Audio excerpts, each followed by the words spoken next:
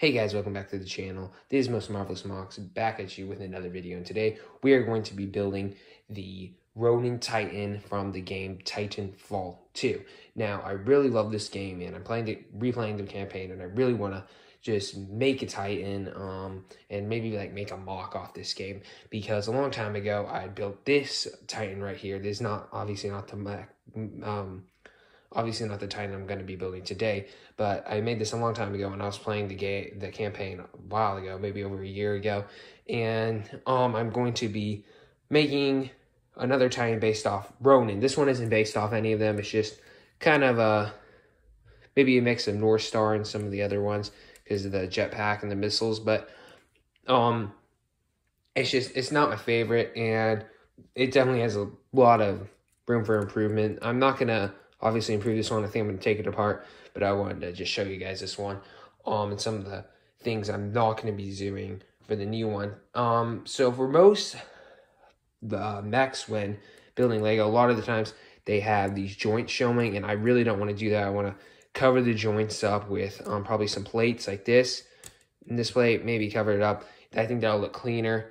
But that was probably the biggest mistake I made on this one, is having the joint show, and the overall proportion is just too big. The proportion of the Titan is just too big. My first mistake was actually allowing a minifigure to be going here and making room for it, because it just doesn't work. The new one, I'm definitely not going to be able to fit a minifigure in there, because it just throws the entire thing off proportion when you have to build it around a minifigure, because minifigures are just too big. And when a minifigure is like this small compared to the Titan, it just looks really unrealistic. So yeah, I'm gonna be building that this video, so stick around.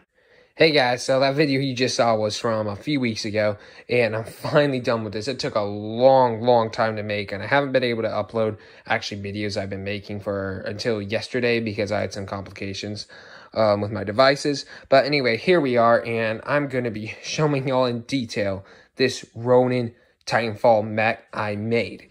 Now, the first thing I started to do was make the center, make the base part, obviously, this top right here. So I did not, as I said in the previous video, I did not make a space for a minifigure, because that's just way too big, and building around a minifigure is just extremely hard and takes away a lot of the good looks of the Titanfall mech. And I did this part many times. I made it too big a couple times. I made it too small, whatever. And I probably built it 5 or 6, I don't know, maybe even 10 times. I don't really remember how many times it took, but it took a while until I finally got the right shape about.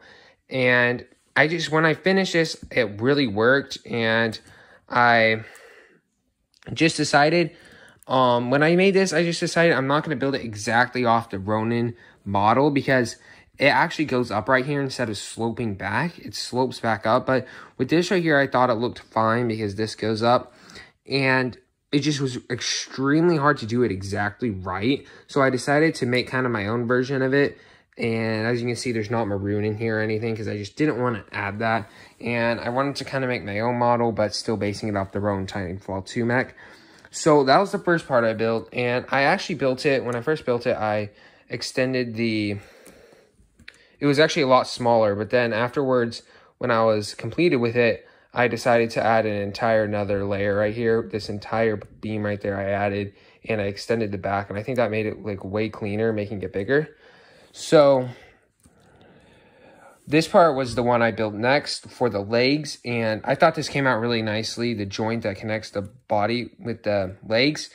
And I really like I put 3 of these cylinder plates, or whatever they're called, right here in a row, and it looks pretty darn good.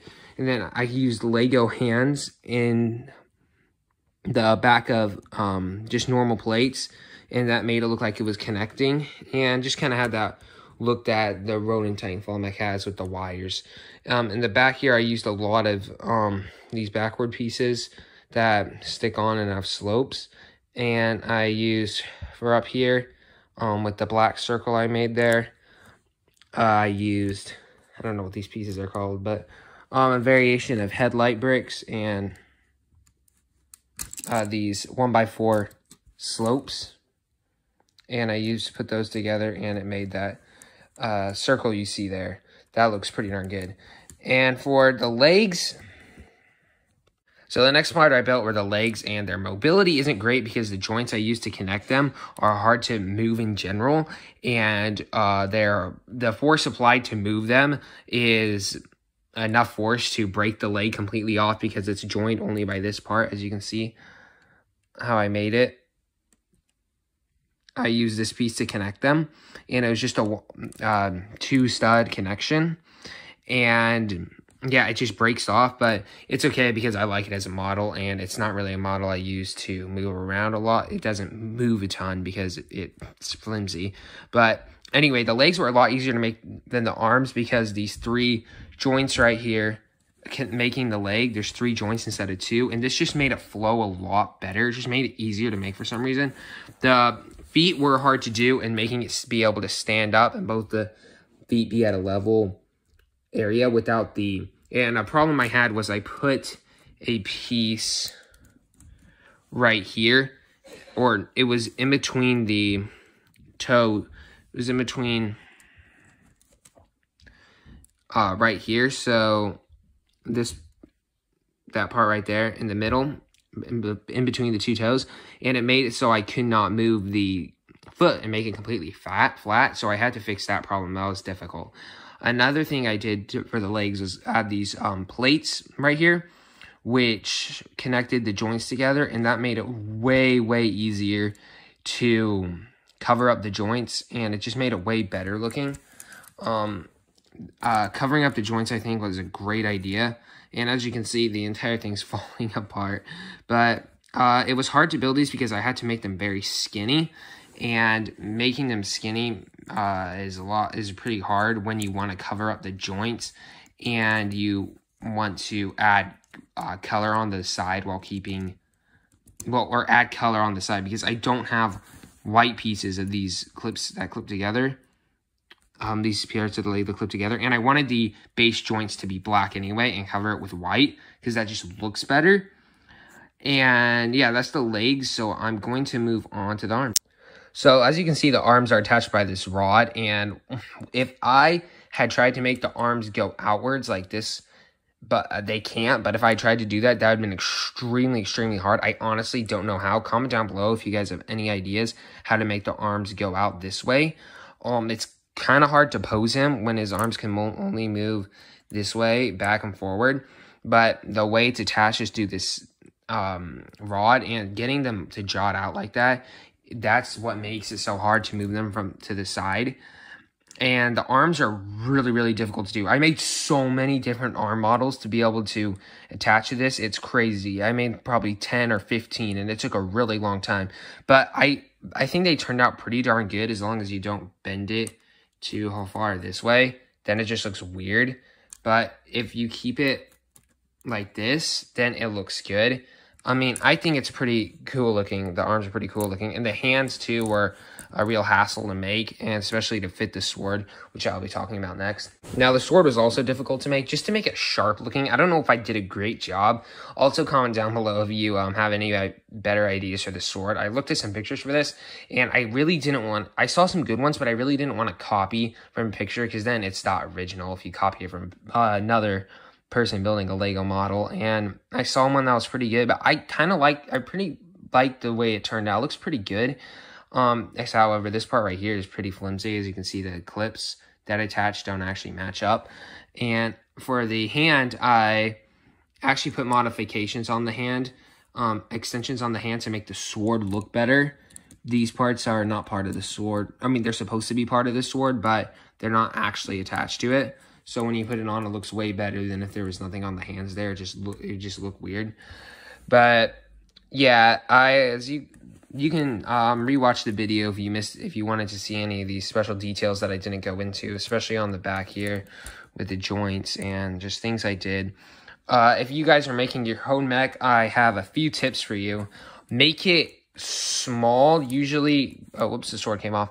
Usually the bigger mechs are easier to move around and do things with, but they just don't look as good because you have to use large joints, and large joints, I don't know, it's just smaller it's just most of the time smaller mechs, or in this case a Titan, it's just so much better looking because the mech just doesn't, working with the larger joints is easier, but it's just when it's bigger, it does not fit character scale as well. So yeah, but there's that. And then also try to cover up joints like I did here. Right here I couldn't, but I think that looks fine. Also try to put these plates to cover up those side joints right there. And it looks really, really good when you add those plates. And just keep trying. Don't try to work with if your first model of it isn't working, just restart, and definitely look at other people's pictures and stuff, because if you try to make it just on the first try and base your entire model off the middle when you're starting with the middle, which is always the best idea, always start with the middle and build your arms and legs around it, because if you start with the arms or legs, then it's going to be really hard. But you want to get the middle just right, because then it's going to throw off your entire build if the middle's wrong, because that's just what you're building around. And as for weapons, I myself didn't get the sword great, so I don't know if I can really tell you guys how to make cool swords and guns, which I did not even attempt to do. Making a gun for this guy would be really hard. Maybe if this video gets enough views, I will build a gun for him, and maybe another Titan, and maybe incorporate into make a Titanfall 2 mod. Who knows? But make sure to like the video, and I will make a montage with the pictures of this in different poses, and that'll come out in a few days. So thank you guys so much for watching. If you stick to the end and you like the video, please consider subscribing. It'd be epic, because we're really trying to grow our channel, and we appreciate you guys' huge support already to the people who already support the channel. And yes, stay safe, and I'll see you guys in the next video.